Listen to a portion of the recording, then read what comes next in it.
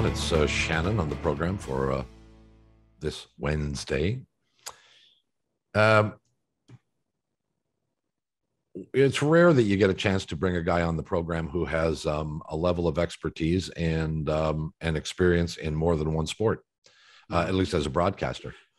Doesn't happen a whole lot. Used to happen all the time. It used to Yeah. happen all the time. You know, when you think about and with the Olympics just finished, you would reminisce as a Canadian. You'd see across the country all those great CBC announcers that could do almost everything, and that was part of their training, right?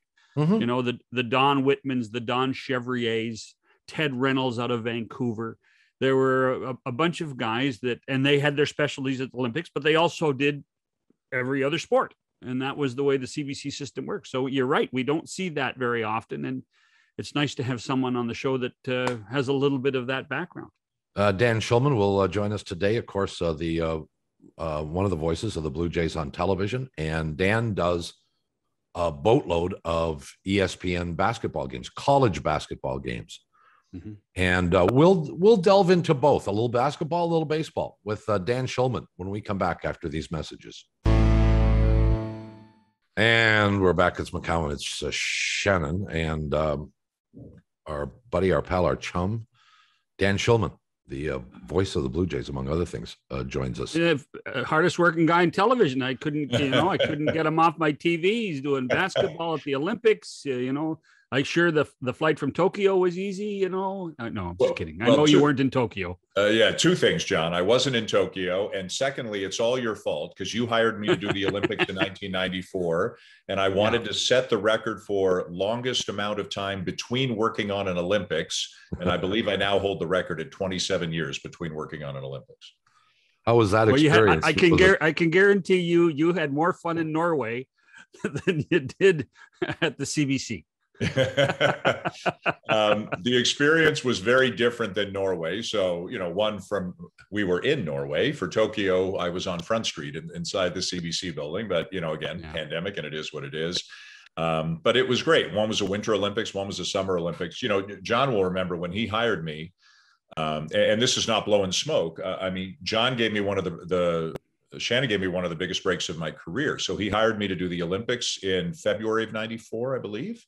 That's right. And then the World Championship Championship of Basketball happened to be in Toronto in August of 94. Wow. And he hired me to do both of these things. And it was the World Championship of Basketball that landed me my job at ESPN. That is that's not right? Even a connect the dots thing. Like that one thing led to another. I filled in on one baseball game and they said, do you do any other sports? And I said, well, I've done some basketball up here. And I sent them to tape of the World Championship, Rick Fox in Canada losing in a heartbreaker to Greece, I think it was. And that's right, at the Sky Dome with all those Greece fans in the 500 level. That's right. Cheering for their team. And we wanted to know where our fans That's right. Were. And a month later, I was working for ESPN. So for those who watch me on ESPN and don't like me, blame that guy. He's part of the reason why I was there. I get blamed for a lot, Danny. So I got thick skin. Don't worry. Well, he hired you repeatedly. He hired me never, not a single time. It turned out to be the reverse. After he got booted out of producing, I had to give him a job on primetime, and now this. Oh. See, now everybody's taking credit for me on primetime now. It's unbelievable. So, well, who else is taking credit? You're David Conde, your buddy Millman, B Fourth, all those guys. Bite me. You wouldn't have got on there if it wasn't. Yeah. Well, yeah. Hey, so let's get back on track here. Dan, new appreciation for Kevin Durant after the Olympics? I would say even more appreciation. So, I mean, he's, unquestionably one of the 5 greatest players in the world. But I kept thinking, and I said it probably 3 or 4 times during the Olympics, even at this level where you've got multiple MVPs and multiple time All-Stars, he still separates himself from the rest. And he still is clearly the guy that these other guys like Devin Booker and Damian Lillard, like superstars, they are clearly looking to him to lead the way. And the one game they lost was when Durant was in foul trouble against France in their first game.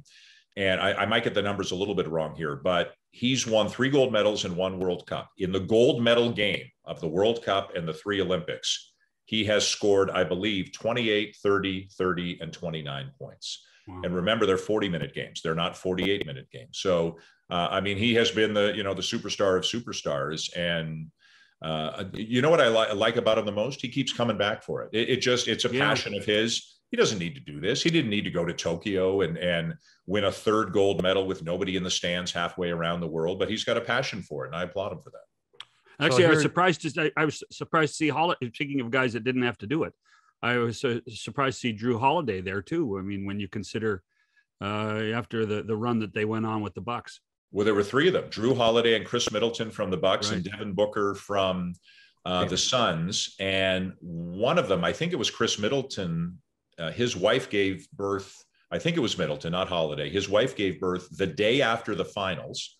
Then the next day is the parade. Then the next day, Holiday and Middleton get on a plane in Milwaukee, fly to Seattle. Booker gets on a plane in Phoenix, flies to Seattle. And the three of them, three guys who just went tooth and nail in an NBA Finals series, are on a private plane crossing the ocean together to get to Tokyo. So you got to let bygones be bygones quickly. But Drew Holiday, they landed 24 hours before the first game.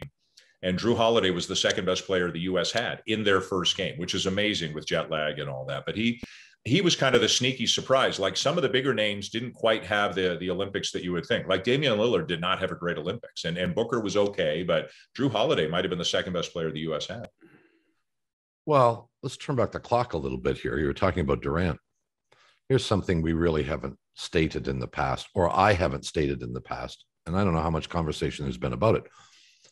But the Raptors championship of a couple of years ago, in my mind, has an asterisk attached to it. And that asterisk relates to the fact that if Kevin Durant had played, the Raptors don't win the NBA championship.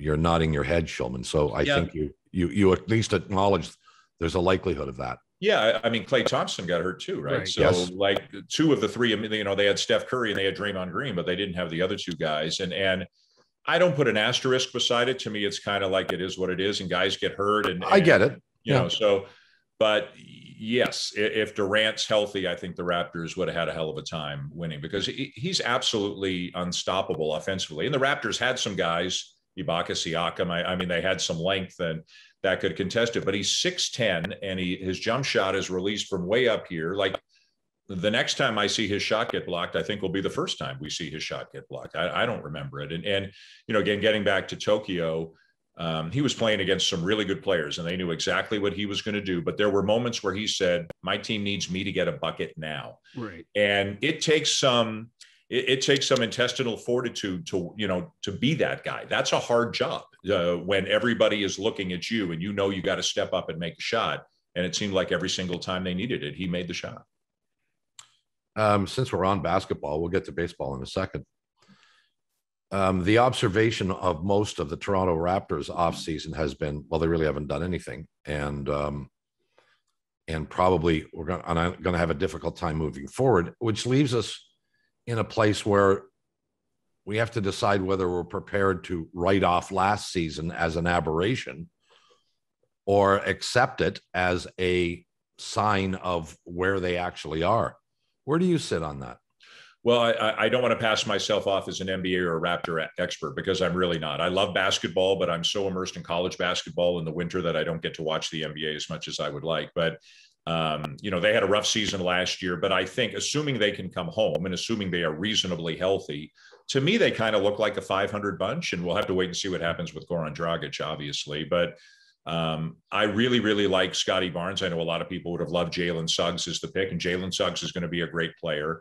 But I think Scottie Barnes is terrific. And I think their plan is, assuming they keep Siakam, you put Siakam and Anunoby and Barnes on the floor at the same time, and the other team's not going to know who should we guard and who's guarding us. Like there's length all over the floor. Everybody's 6'8", 6'9". They can get after you defensively. What I don't know is who the alpha dog is going to be. I don't think it's Siakam. I think by default, it might have to be Van Vliet. And again, that's a big job. And Van Vliet's his story's phenomenal. What he's accomplished is phenomenal. But can he be a lead dog on an NBA team? I think remains to be seen. But I think there's enough talent there to be a 500 team. I don't think they're going to be also Rans, but I don't think they're, I don't think they're contending for the Eastern Conference Finals or anything like that either. So when they drafted Barnes, you wouldn't have been surprised? No. Well, I will tell you, because I did some radio hits on this, and I saw a lot of Jalen Suggs and a lot of Scottie Barnes. And so when I would go on the Fan, I would get asked about it, and I would say, I can't talk about Kuminga and like the guys who played in the G League Ignite or whatever they play, but the college guys I know. And I said, if it's me, I'm taking Suggs.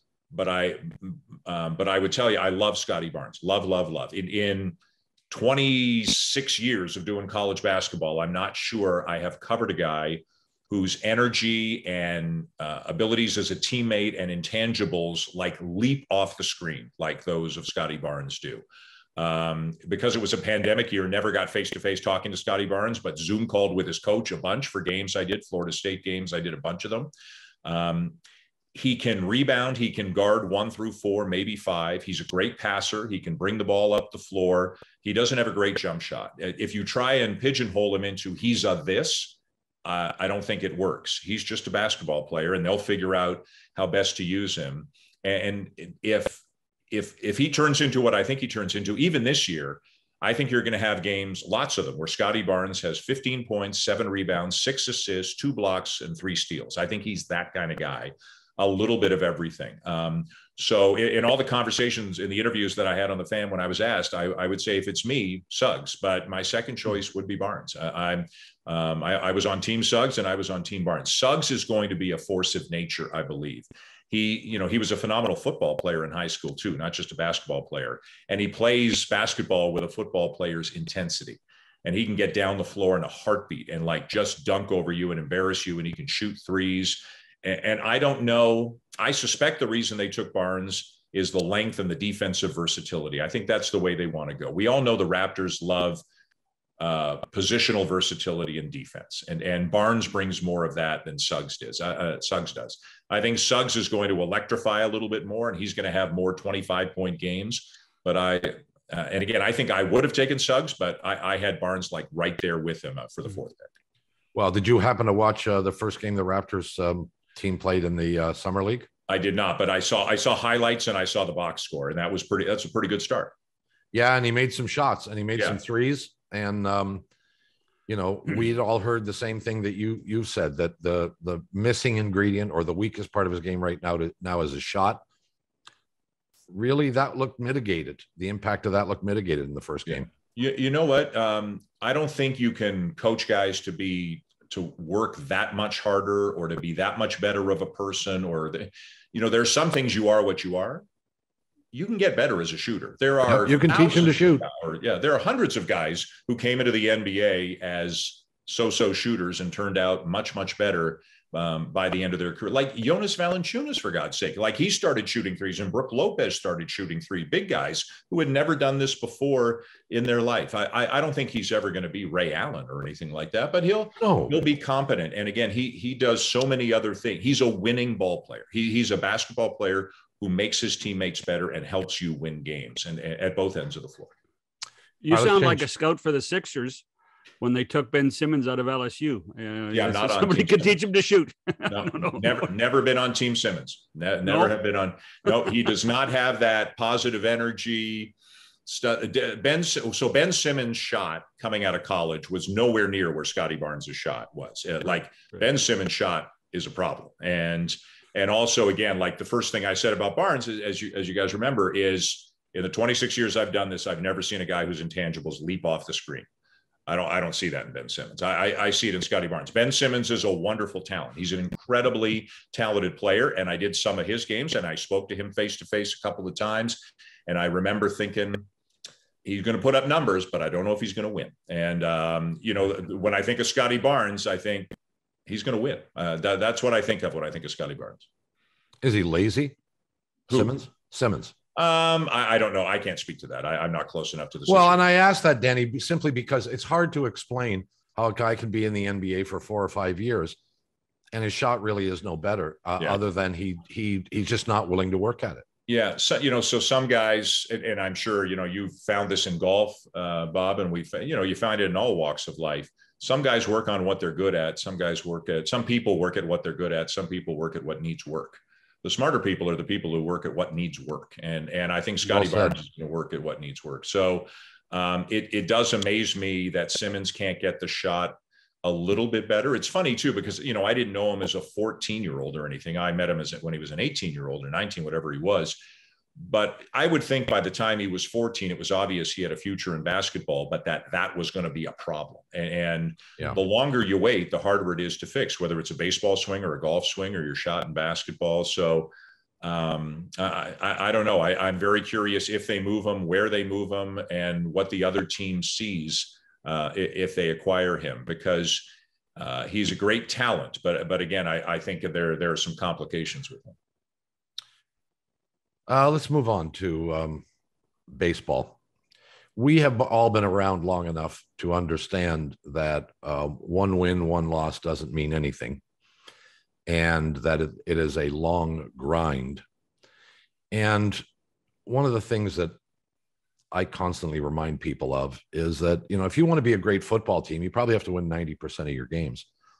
If you want to be a great basketball or hockey team, you have to win probably 80% of your games.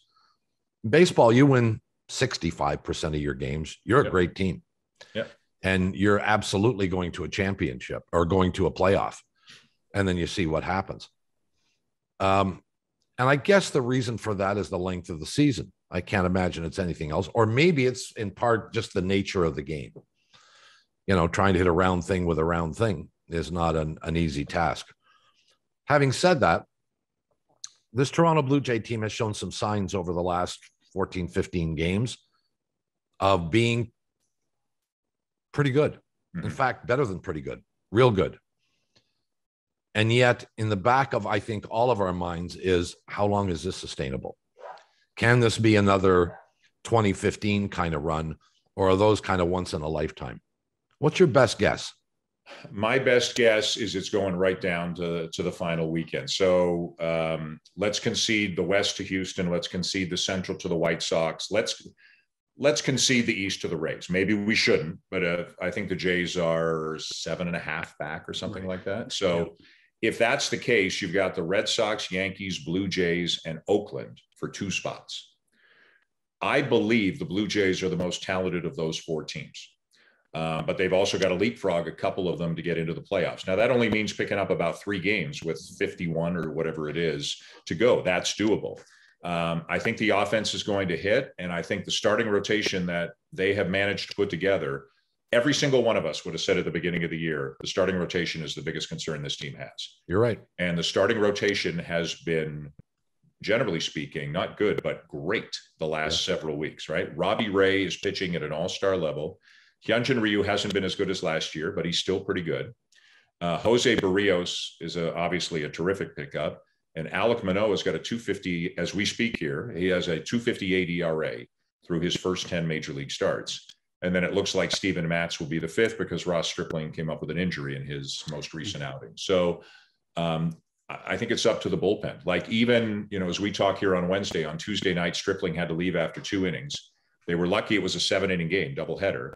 They got 2 out of Richards, 2 out of Simber, and 1 out of Romano, with Romano giving up 2 hits and a walk to bring Ohtani to the plate as the tying run. But he struck him out. It's great. They win the game. Now, there's another game coming tonight. And if they have a 1-run lead at the end of 6 innings, I'm not sure who's coming out of the bullpen for 7, 8, 9, because I don't think Richards can, and I don't think Romano can. I think Simber could probably give him an inning, but that still means that Patrick Murphy or Rafael Dolis or Brad Hand is going to have to get them some big outs. Now, you can mitigate that risk by scoring 12 runs. And then, if you blow the other team out, then you don't have to worry about it. But I still think they have questions in the bullpen. And whether it's Stripling moving there, Pearson coming up, Meza getting healthy, Baraki figuring it out, Merriweather reappearing, like, there are a lot of possibilities, but there's very little certainty. So I would still be concerned about the bullpen. I think they're good enough to take this right down to the wire, but I think the bullpen is going to be the tipping point for that. Is there any chance Nate Pearson shows up in the bullpen at some point? Yes, but yes, that is the plan right now. We were told a couple of days ago he came down with an illness, non-COVID, and that was a bit of a setback. He had pitched once or twice in Florida. He is supposed to pitch in the next few days in Buffalo. Which is great. But as I tell people, okay, step 1, is he healthy? Step 2, can he pitch well enough at AAA to warrant getting called up. Step 3 is, can you put him in low leverage situations in the majors? And he does well. And then step 4 is, can he help you in high leverage situations? And as talented as he is, I don't know that you can skip steps right now. There have been a lot of setbacks. This hasn't gone the way that it's supposed to go, that it was supposed to go. If we rewind 6 months, say it's the first day of spring training, the blueprint for the rotation had Nate Pearson as the number 2 starter behind Hyunjin Ryu, and like number 2, and that just never got going. I've always kind of felt he might be better suited as a reliever, given what I've seen of him, which granted isn't a lot, but I've seen every major league inning that he's thrown, but it's just not that many. He's been hurt a lot. He had, that one outing he had earlier this year against Houston, he had serious control issues. He's never had that in the minors. He's had that at times in the majors. So I think he could be a real weapon, but to just say, with 100% certainty, he's going to be the guy. I don't think that, but he's certainly going to be given the opportunity. On every team that I can remember, there is a guy in the bullpen that I don't trust. There's a guy that when he gets the call from the manager to come in, I go, oh, crap. Yeah. Who's that guy for you on this team? With due respect. It's funny. Rafael Dolis, who has been really good at times for this team over the last 2 years. Cheap, too. Like really good and really cheap.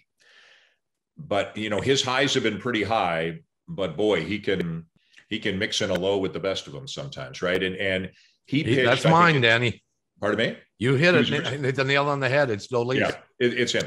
The funny thing is he came into the game. When was the last time he pitched? Sunday against the Red Sox, I think. Saturday, Sunday. And he came into that game. No, I'm sorry. It was the first game of the game one of the doubleheader. Yeah, first game of the doubleheader last night. Forgive me, I'm still on Tokyo time or something. And he came into that game with 9 consecutive scoreless appearances. You could have won the biggest bar bet in the world on that. If you had walked into the bar and said, "Who thinks?" Nobody would have believed it. People would have said he's been terrible. 9 consecutive scoreless appearances, and then last night didn't go well. Right? Was a problem in game 1 of the doubleheader. Sorry, my wife is printing something quite all right. From downstairs. She is if you hear that in the background. So I would say it's Dolis. And the issue is because he's, quote, done it before, if they need a guy who's outside the circle of trust, he might be the guy they throw into the circle of trust to try to get the big outs. He's going to get a chance ahead of Kirby Snead or something like that to get big outs. But with me, it's Dolis because you just don't seem to know what you're going to get from outing to outing. Let me just clarify something real quickly here. You said he had gone 9 consecutive outings without giving up a run. I assume that you mean an earned run, a run charged to him. Correct. Like if he lets in somebody else's runs, that doesn't count. Like if you were just to look at his game log, you would see 9 consecutive zeros. And he had pitched better, and he had been pitching in lower leverage situations because they've got other guys. If a Pearson or a Merriweather or a Soria or a Meza don't make it back, then Dolis is number 4 or 5 instead of being number 7 or 8 on the depth chart. And that gets, again, because there's so much variation between his good and his bad, you never know what you're going to get sometimes. What's the explanation for inconsistency for Barecki then? That's one I struggle with sometimes because he came up and looked like he was going to be a plus starting pitcher for the Blue Jays. Now he's had major elbow injuries 2, maybe 3 times, I think, in his career, and they moved him to the bullpen and he embraced it right away last year. And he had some great moments too. And I will tell you that I'm a huge fan of his as a person. I've gotten to know him reasonably well. And he's like, if you're going to have a 26-year-old son, like, he's at the top of the list. He's great. What I've seen is his command has been hot and cold. His stuff is good enough to get swings and misses. But if he's falling behind 2-0, 3-1 all the time, and Dolis has this too. And Robbie Ray had it before he figured it out. That's when the solo homer becomes a 3-run homer because you've walked a couple of guys. You just can't do it. So he's got to throw strikes. And I also think the 3-batter rule has hurt him a little bit. And it's funny because he used to be a starter, but to me, he looks like he struggles against righties.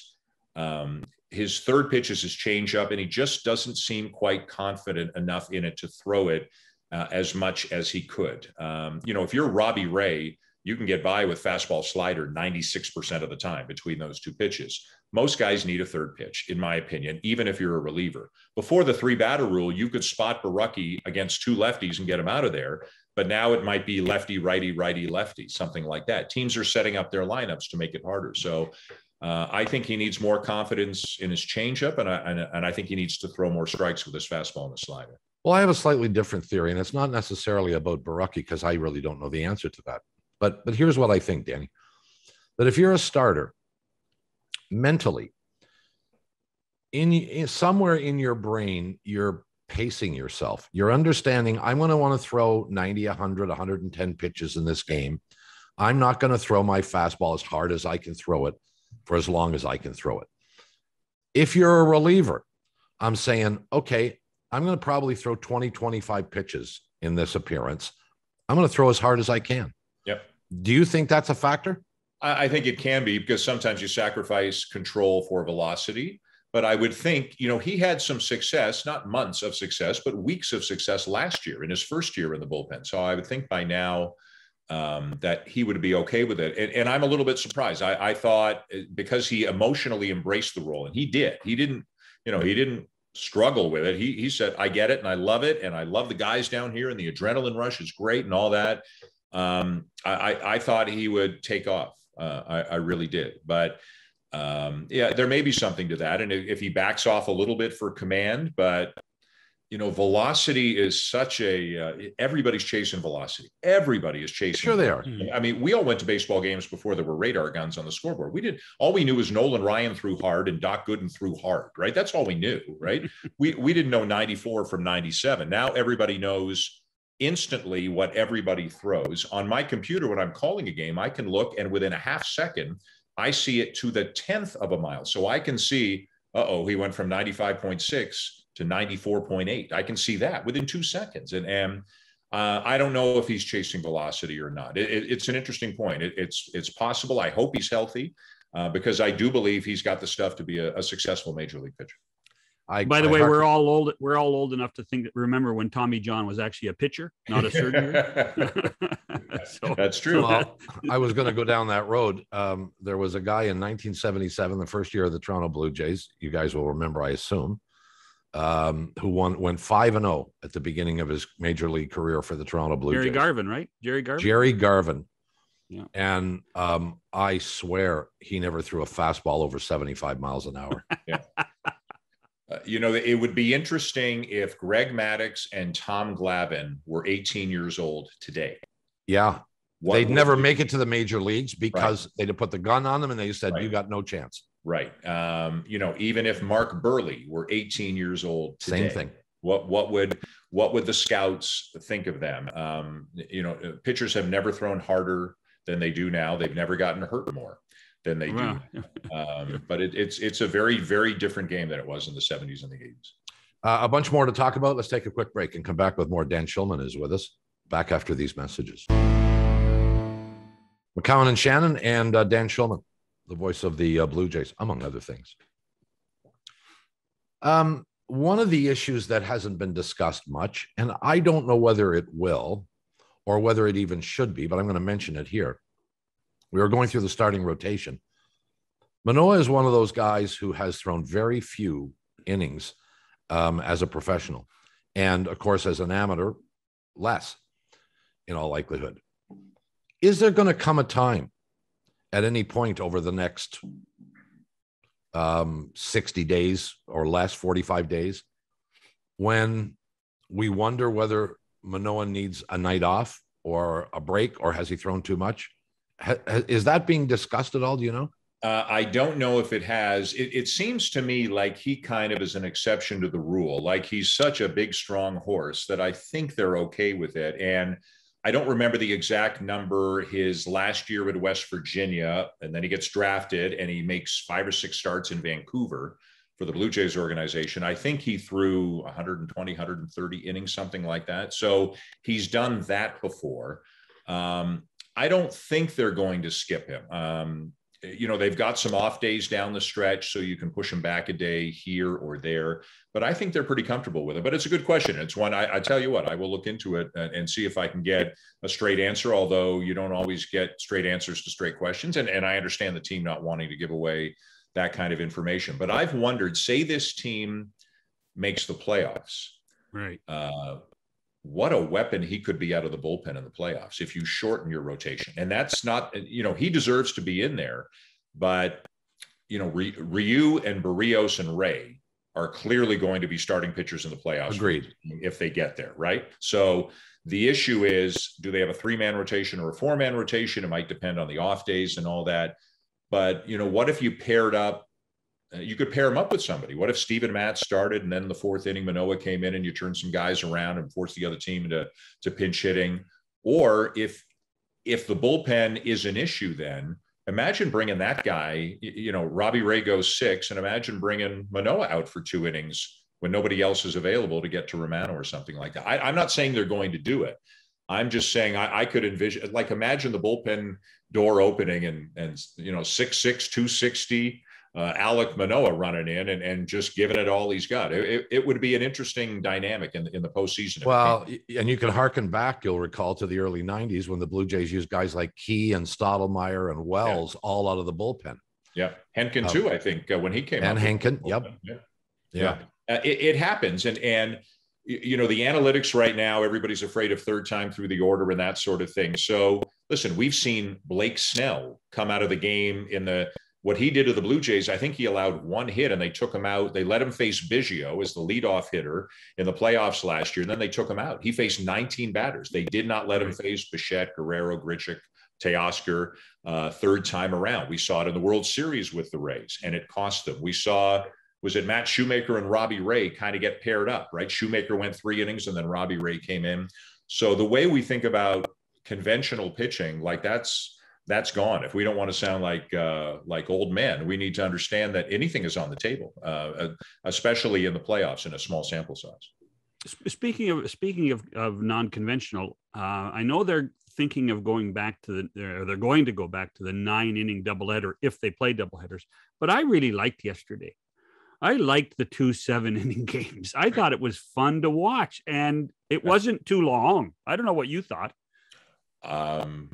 Can I agree with you 110% on that? Can I go over 100? Yeah. So yeah. I'm with you. I think it brings, listen, I remember as a kid, and you guys will understand all this. So I lived up in Willowdale and I'd get on the 53, I'd bus to Finch Station. I'd take the subway to King and I'd take the streetcar to the X, because back in those days, there were doubleheaders scheduled before the season began, right? You knew in March, there was a doubleheader in July. And on Saturday or Sunday, you'd go down and see the Red Sox or the Tigers or what. And that's great for a kid, but they don't do that anymore. Doubleheaders are only because of weather issues right now, and they're tougher to schedule. And 18 innings of baseball is a lot, and it's hard to cover it's hard to have enough pitching to get through 18 innings of baseball. I like to think I'm a traditionalist. Maybe I'm fooling myself, but I love the 7-inning doubleheaders. I think it brings some urgency and excitement to each game. Like all of a sudden you say it's the 5th inning, and then you look at the bullpen and the 8th inning, the quote unquote 8th inning guys getting up in the bullpen right now because you're getting near the end of the game. And I'll tell you this, I have yet to talk to a player who doesn't like them. Because you need more pitchers, you have fewer bench players. Because you have fewer bench players, more guys are playing both ends of a doubleheader. Like teams only have a 3-man bench right now. So that means 6 of the 9 regulars have to play both ends of the doubleheader. I think there are a lot of good reasons to keep them. And I know it's, maybe it's not how I should feel about it, but I'm all in favor of keeping the 7-inning doubleheaders. Well, a couple things come to mind here. Number one, it's a misnomer to call these doubleheaders, because they aren't really doubleheaders. They are split doubleheaders is what they used to call them. And it's done out of greed, lust, and pestilence, because they want to kick the crowd out from the first game and bring in a new crowd and a new bunch of paying customers for the second game. Well, I get the greed and lust, but I don't see pestilence. I see greed and lust. I understand. Well, all right. So I'll take pestilence out just to make you happy. Actually, pestilence, I think he's coming in the 7th inning. So okay. Well, not in a 7-inning doubleheader. Well, maybe he is. The second thing is the people think that this is such a great evolution. Young people think, oh, like, well, they made this change from 7. I used to go to Maple Leaf Stadium in the 1960s to watch the Toronto Maple Leafs play. And every Sunday they had a doubleheader. This is International League. Every Sunday was a doubleheader. And because it was Sunday and we had these laws where, bars couldn't be open and this couldn't be done, and the game had to end by 6:00. So they played 7-inning doubleheaders. Yeah. Back then. But they were real doubleheaders, Danny. They were not like 3:00, 7:00 starts, clear all the other people out and bring the new crew in. Right. You got to sit there and watch 2 games. Yeah. Sparky Anderson playing second base for the Toronto Blue Jays or for the Toronto Maple Leafs. Yeah. So it's not really evolutionary, by the way. But that was a fact of life in AAA baseball, was the 7-inning doubleheader. Sure. They were all over. The PCL, the Vancouver Mounties, played 7-inning baseball games like that too. That was all for travel and for roster sizes, the whole thing. Everything revolved around having, if you had to have a doubleheader for weather, you were playing 7 innings in AAA baseball. You know what, too, though? It's tough to keep people's attention, and there are infinitely more options now than there were back then. And I think also you got a better chance of keeping people's attention with 14 innings rather than 18 innings. I agree. Yeah. So I agree. But it brings me to the other point, and that is this 10th inning, put a runner on second base stuff. I mean, I guess that's part of the game we're not going to see change now, too. And maybe I'm nuts because I spent a lot of time sitting in the concrete convertible press box watching 15, 17, 19 inning baseball games. And we bitched and complained about, how it was ruining our lives, or at least that night. But the truth is, you remember those days. Yeah. You remember those games. I remember fog at the old exhibition stadium that delayed the start of games till 10:30 at night. And then they went into extra innings. And I think they had a 1:00 curfew, and inning couldn't start after 1:00, but I'm not even positive of that. But that's, I don't know. I kind of mixed emotions. Well, but the issue, and I mean, after Dan's done the 40-minute basketball games and we watched the women's soccer game at the Olympics, is that baseball has the biggest issue with length of games of any sport going right now. That's the issue. That is the biggest issue. People, and that's one of the reasons why there are other sports are trying to get to the 2-hour window. How do you keep the game to 2 hours? That's the magic. Baseball's, what is it now? Baseball's at 3 hours. They're about 3:10, 3:08, something like that average. So that's those are cricket times. Yeah. Those are cricket times. When you get into those long games, and I think 19 is the longest I've ever called. So if the game starts at 7 and you're in the 18th inning, it's well past midnight.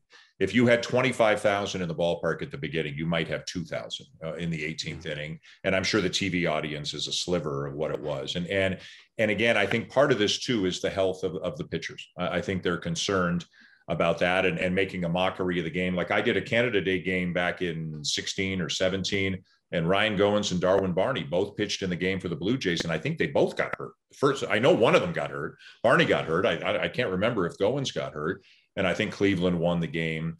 If it were me, I would, if anybody cared what I thought, I would suggest maybe a hybrid. Like the 10th and 11th innings, you play normal. But if you get to the 12th, then you start with a runner at second or something like that. Like I'm with you, Bob. We remember them, and there's a sense of adventure. And at some point you say, well, hell, let's break a record. Let's play forever. But I don't know how many people are really, I don't know how many people that really serves, to be honest with you, whether it's the players or the fans or the viewers. Oh, I get it. I'm just the old man on the porch, yelling, get off my lawn. Yeah. I mean, I get that. And yet we have a long history of watching the game, and baseball is about institution. It is a sport that changes the least in terms of rules and regulations. And over the course of a season, and I know that this doesn't come up all that often. I don't know how many 7-inning games the Blue Jays are going to wind up playing, but how many at-bats are taken away? How do the statistics compare to previous years? And if you, like we were talking about the possibility of, well, or at least John kind of implied maybe you get to a point in this sport where a regular game is 7 innings. Forget double headers. A regular game is 7 innings. I don't think they could get that one through the CBA personally, but why the players wouldn't like it? I think the players would love it. Well, no, because what about all your bonuses? What about all your stats? Well, they'd all have to be adjusted, I guess. Yeah. But yeah, I know. Yeah. You know, I don't think we ever get there. The Blue Jays have played 7 doubleheaders this year, which it feels like a lot. I bet you they played more than most, right?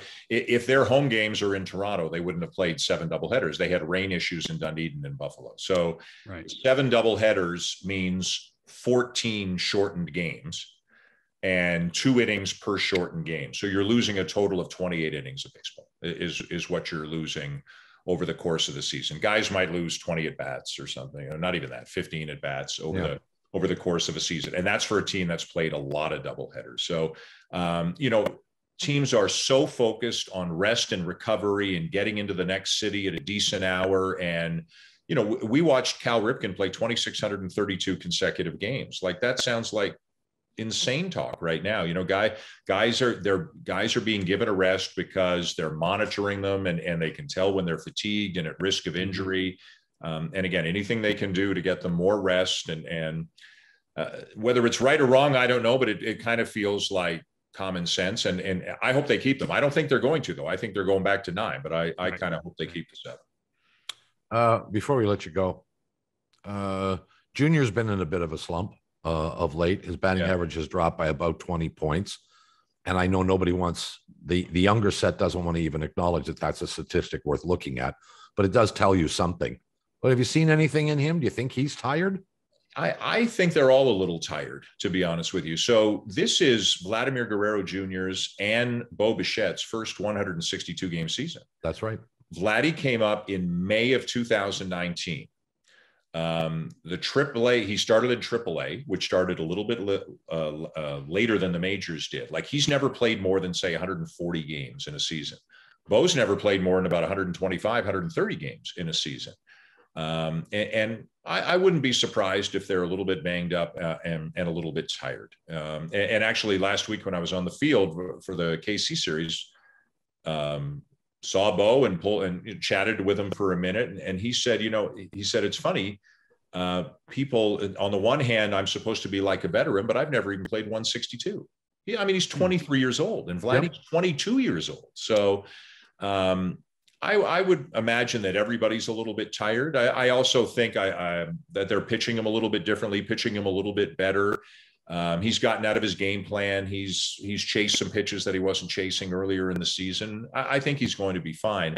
But I've always believed that first wire-to-wire major league season is a major adjustment for young players. So on the one hand, we can say, well, it's his 3rd year, but it's really not. And again, it's because of the pandemic. And I think these off days the Blue Jays have coming up next week and into September are going to be very important. And the way they use the DH spot is going to be very important because they need those two, they're 2 young players, but they're 2 of their most important players and they need them as fresh as can be.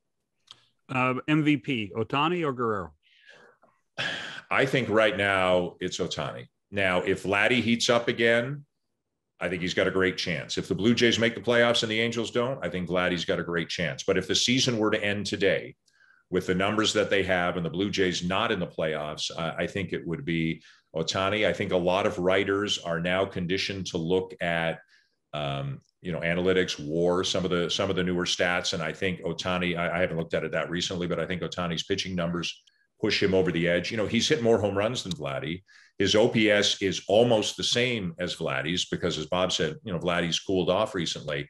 A month ago, I would have said Vladdy because he was, or 2 weeks ago, whatever, he was still on fire. But I would have Ohtani slightly in front right now, but I certainly think there's enough time left for Vladdy to overtake him. I agree 100% with that in all aspects. Listen, we'll let you go.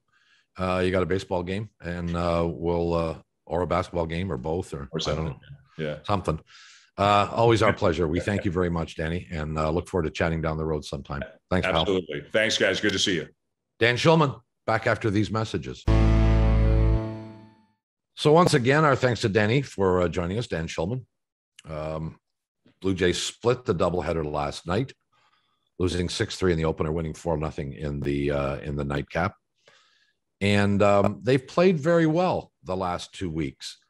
They played especially well and kind of, I think they won a game on the road before they came back home, but that 11-game homestand was really kind of the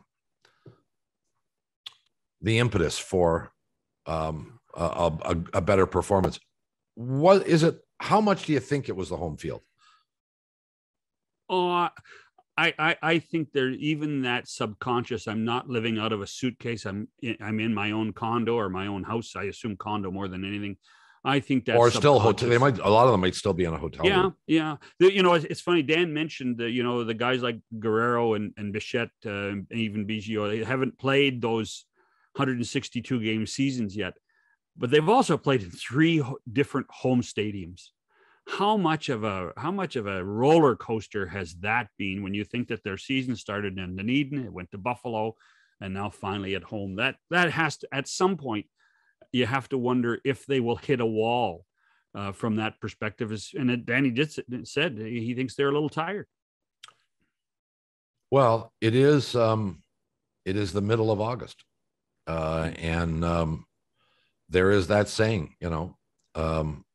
August is the dog days of the baseball season. Yeah. And once you get to September, I think your motor gets going a little bit more. It's not that you're less tired, but your adrenaline is pumped up a little bit for a variety of reasons. Even when you're not in a pennant race, maybe you're fighting for a job or a new contract or whatever. But you got to get through August. And so far, the Blue Jays have done a good job getting through August. Well, and I think what, you know, they think after the trade deadline, the concept was, you know, keep us in the game until they can get to September. Yeah. And it's gone from 4.5 games back of a wild card position to now 2.5. And that's big. They've done exactly what they needed to do to stay in contention. And you would acknowledge too that the task hasn't been made easier by the fact that the Yankees and the A's have both been almost as hot as the Blue Jays, or as hot over that period of time. Yep. The Red Sox are the one team that has floundered. And we waited for this for a long time. I think everybody, I certainly was one of those who said, this is a mirage. This Red Sox team is not this good. And they're going to come back down to earth. And they're crashing back to earth. Well, when you think about everybody in the AL East beefing up at the deadline, what did Boston do? Tampa did something. Yankees did something. Jays did something. How much did Boston change?